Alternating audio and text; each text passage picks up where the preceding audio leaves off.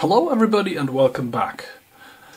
Today's microME update is going to be very short but very exciting because a few things are happening. And number one, apart from the audio rework that is required, I've still not found any bugs on this board, which is great. The second thing is I managed to get the RTC working, and I've transferred my first binary file from the SD card to the microcontroller, and that also seems to work. Well, it did work. Number three, I did changes to the basic interpreter, so I can now do a graphics example and I can do a blink example. Both are working great. And last but not least, the source code is now available on GitHub.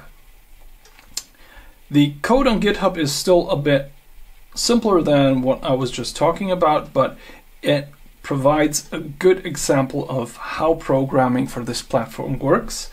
And it already includes everything that you need to get going for each and every one of these controllers. And, well, there's one more thing. I sat down and I calculated the price for the bare shield, the board and all the parts on it. No controllers, no ESP, no SD card module, and the two DIN5 ports are also not amongst those parts because I can't find them. And the combined price for everything, for the complete shield, is around $18 for one, which is pretty amazing.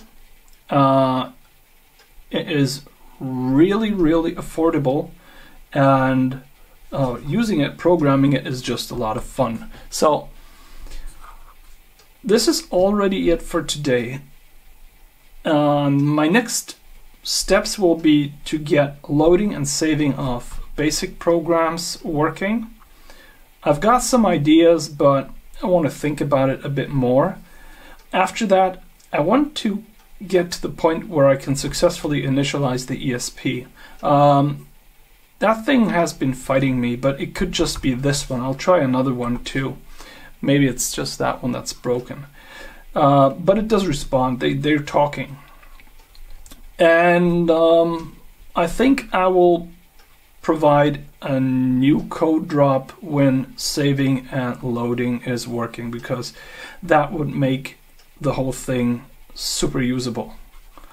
And that's already it. This is what I was able to get done this week with everything else that was going on and a lot of work and everything. But I'm really happy. I wanted to share the update. And yeah, see you soon.